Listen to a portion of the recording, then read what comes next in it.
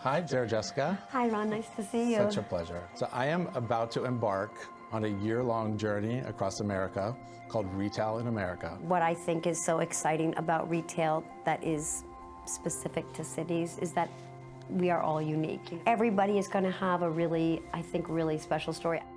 But New York is special because it tends to be where people come to take the biggest chance, to hope to, swing a home run. It's a city that lets you know very quickly where you stand. I took that big swing 8 years ago and moved here for a job, and it changed my life. This city changed my life in the most positive way. It inspired this book.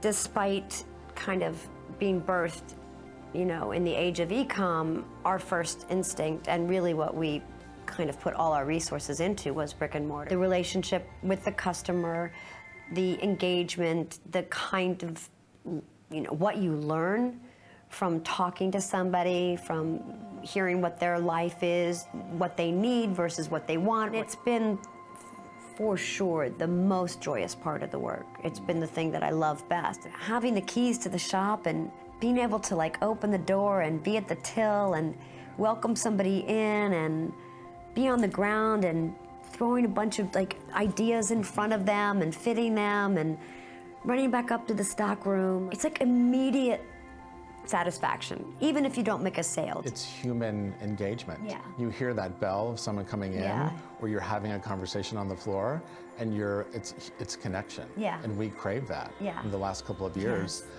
we didn't have that opportunity. Yeah. And I often have said, retail is the forum that's reconnecting the world. Definitely. Because it's not hotels, it may not be restaurants.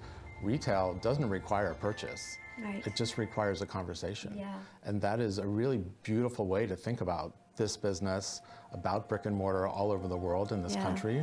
We're reconnecting the world. And I feel like it sounds like you feel similarly.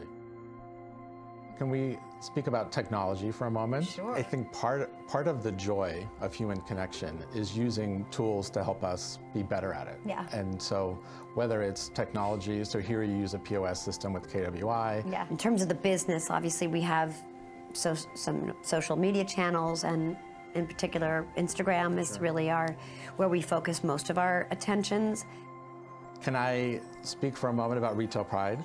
No matter your role in retail, from founder to part-time sales, stock, if you lead with empathy and you're highly curious and you're focused to get whatever it is you need to accomplish done, that you can win in this business. Well, I think curiosity and empathy are not unrelated to each other, because by being curious, you cultivate empathy.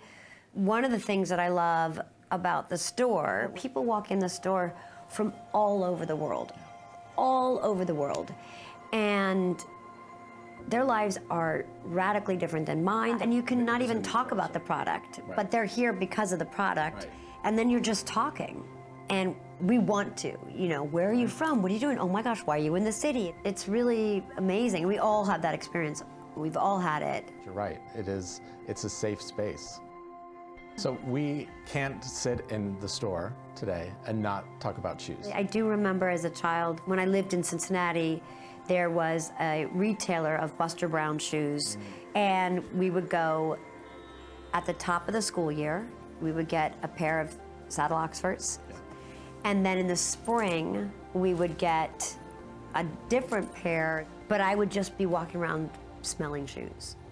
Literally lifting up, but I love the smell of them, but I also love the stitching on the bottom, because if you remember, for those shoes, it was a very wide kind of block heel, and you could see the stitching in the leather underneath the bottom of these shoes, and they were beautiful. They weren't the shoes that I even wanted, really, because of course I wanted what everybody else was wearing, which was not a saddle. But I love them, and I love being there, and it was air conditioned, and they were so nice, and they knew our family, we came twice a year. It was a big deal. I also wore hand-me-downs, but then we were responsible for polishing our shoes every Sunday. Every Sunday we got the newspaper out, we got the kiwi out, we were taught how to polish, buff, shine, and we did it every Sunday night.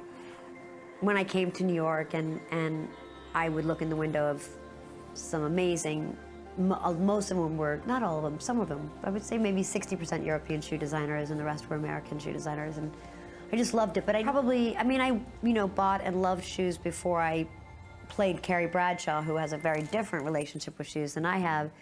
But it wasn't as fevered. Like, I would buy shoes when I could afford them. I would buy shoes sometimes that would last forever, but sometimes they were of a moment.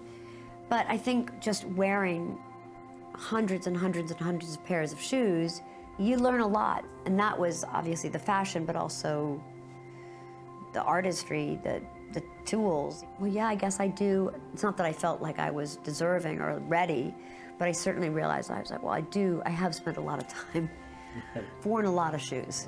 Yeah, so I should know something. But I want to be respectful of your time. Thank you. Thank you. And thank you for following Retail in America. Pleasure. Good luck. Have a Thank you. wonderful time. Thank you.